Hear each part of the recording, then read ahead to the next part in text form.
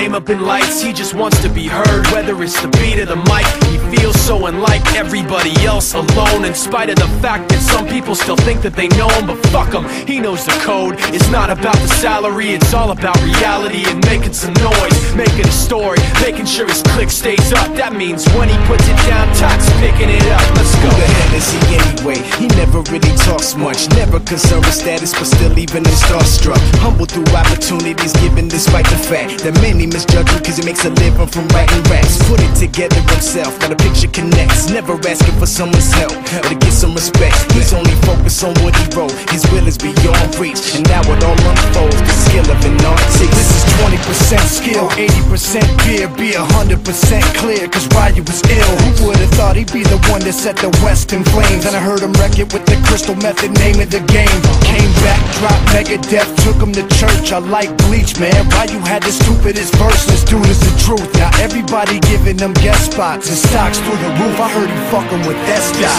This is 10% luck, 20% skill, 15% concentrated power of will, 5% pleasure, 50% pain.